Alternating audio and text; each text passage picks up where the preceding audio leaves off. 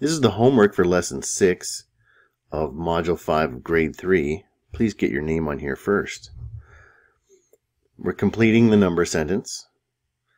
It says estimate to partition each strip equally and write the unit fraction inside each unit and shade the answer. So here's our example. In this first one, you see the tape diagram. It's in 4 equal parts.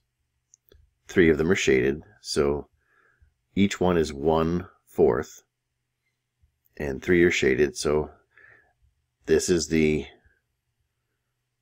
unit form, and then that's the fraction. And so we're going to write the fraction given the unit form version of the fraction. So here's the first one, 2/3. So that means we need thirds. And that's about as good as I can get it. 2/3 need to be shaded in. So shade that one. And that's 2 of them. And that's 2/3. Oh, and I have to label each of these is 1/3.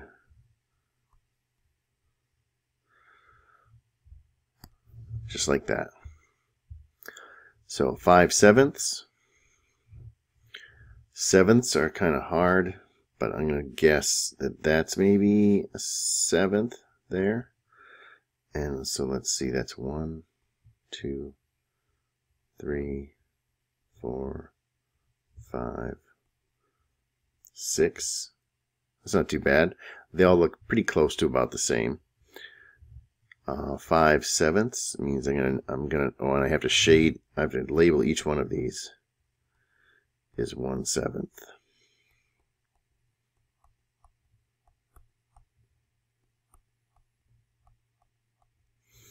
And I have to shade in 5 of these because 5 of the 7ths.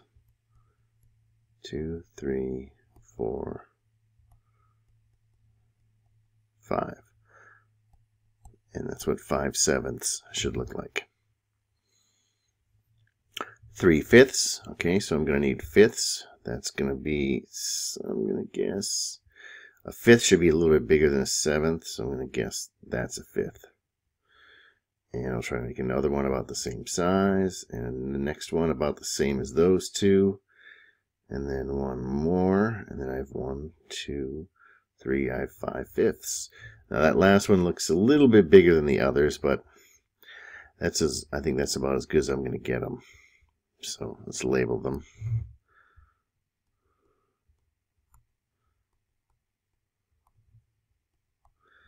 You're never going to get them perfectly unless you can measure this somehow and you know exactly how big to make each part. And 3 of these are supposed to be shaded. So there's 1/5, 2/5. There's 3/5 shaded in.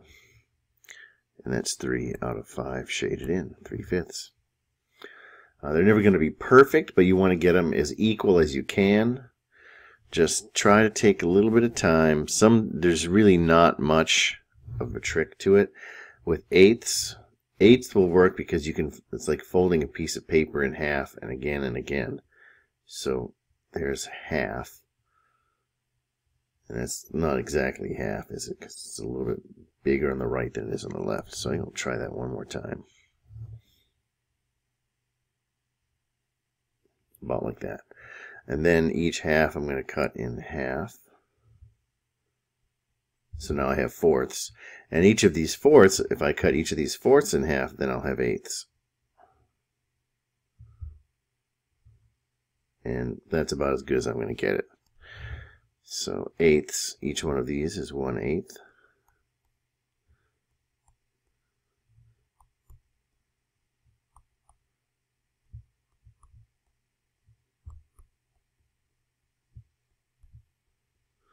And I have to shade in 2 of the 8ths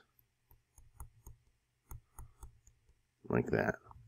And that's 2/8. Mr. Abney bought 6 kilograms of rice. He cooked 1 kilogram of it for dinner. I hope he's not eating it all by himself, because that is a lot of rice.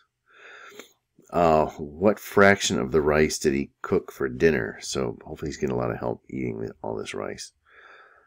But when he cooked 1 kilogram, he bought 6 kilograms. So here's what I'm going to do. I'm going to draw a piece of tape here.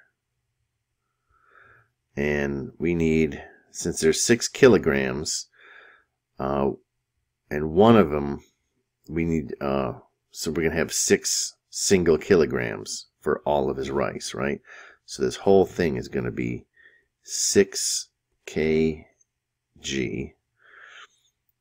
So sixths, let's see, I'll call it, I'm going to guess that that's about a sixth. And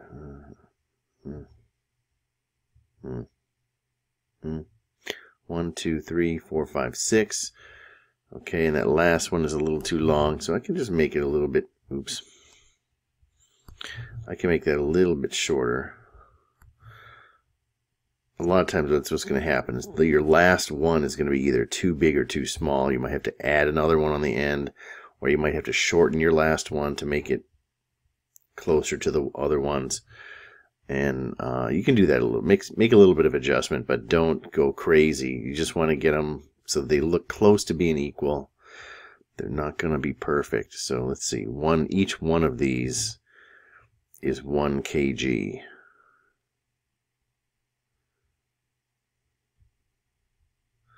Right, so each one of these is, let me label this a little bit differently here. Instead of labeling 1 kg, each one of these is going to be 1/6 of the rice. 1/6 of the rice he bought. Right, and that's 1 kilogram.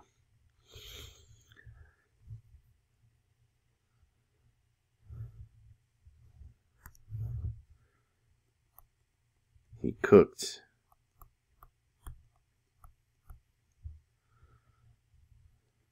1/6 of the rice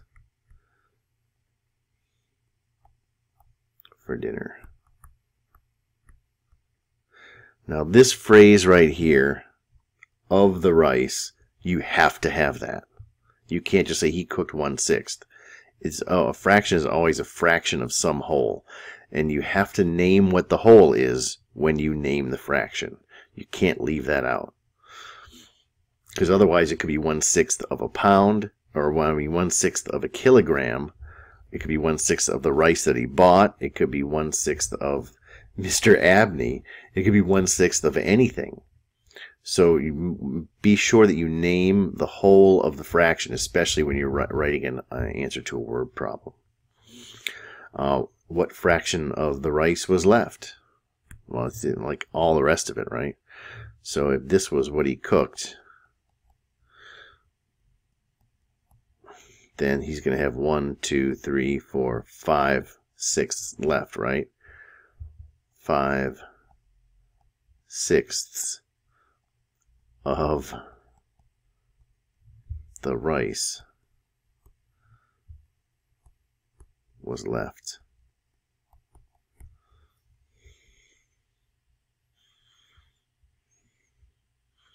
And now we're just filling in a chart for the second page. And here's the sample.